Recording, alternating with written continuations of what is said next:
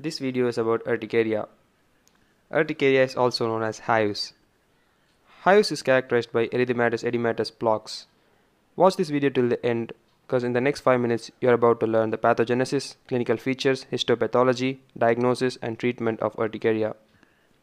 Before moving on, hit the subscribe button and bell icon next to it to watch more free simplified medical lectures, and you'll not miss out any of my videos if you hit the bell icon.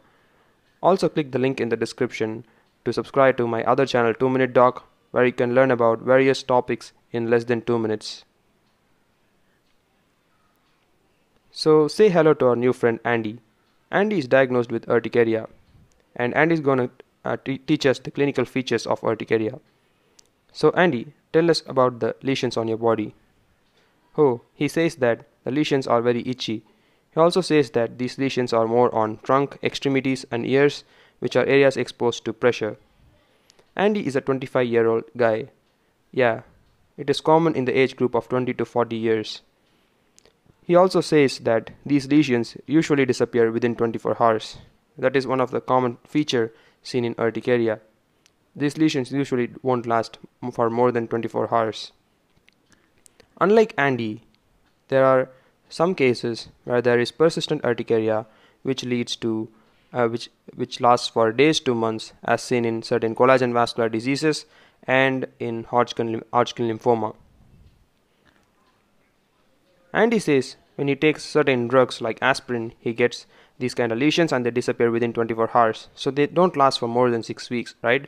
So if the episodes last for less than 6 weeks, it is called as acute urticaria. Chronic urticaria is when the episode lasts for more than 6 weeks. Mostly it is idiopathic, where the cause is unknown. It can also occur due to cold exposure, water exposure, sun exposure, and in certain autoimmune conditions. Now let's see the pathogenesis of urticaria in detail. Oh, sure, Andy. Mast cells are the important mediators of urticaria. They are the important cells involved in urticaria. They have IgE antibodies on their surface. These mast cells release histamine when an antigen binds to IgE receptors on mast cells. Histamine increases capillary permeability by causing vasodilation. This is responsible for the erythematous edematous plaques seen in urticaria, which are itchy due to histamine. Now let's see the histopathology of urticaria. The epidermis is usually normal and unaffected, as you can see here. There is superficial dermal edema, which can be seen as increase in spaces between the collagen fibers. We can also see dilated blood vessels due to vasodilation caused by histamine. The lymphatics are also dilated in the dermis. This is because of increased resorption of the dermal edema fluid. Now let's see the pathogenesis in a bit more detail. Urticaria can occur in certain conditions which are mast cell dependent and IgE dependent. In this type, certain antigens bind to IgE receptor, which causes histamine release. These triggers are usually pollens, drugs, certain food items, and insect sting venom. Next type is mast cell dependent but IgE independent. In this type, antigens directly act on mast cells instead of acting on IgE receptors. These kind of antigens are opiates, antibiotics, curare, and radiographic contrast media. The last type is both mast cell and IgE independent. Here there are other local factors causing these findings other than histamine, such as leukotrienes and serotonin, which cause increase in vascular permeability and urticaria. This is commonly seen in aspirin, which inhibits the enzyme cyclooxygenase, and in hereditary angioneuritic edema, which is due to C1 inhibitor deficiency.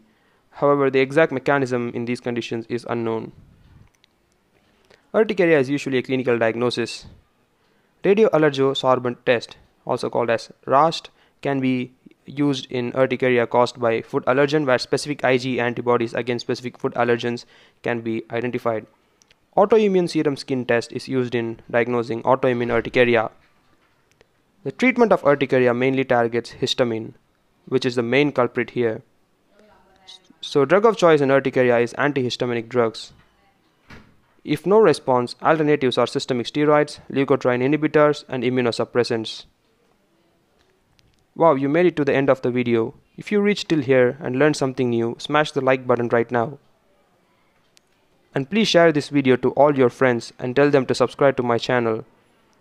I'm glad to say that my channel is gonna reach 20,000 subscribers in less than a week. You can watch more videos by clicking on any of the videos here, and check out my channel 2-Minute Doc by clicking on the button on the screen.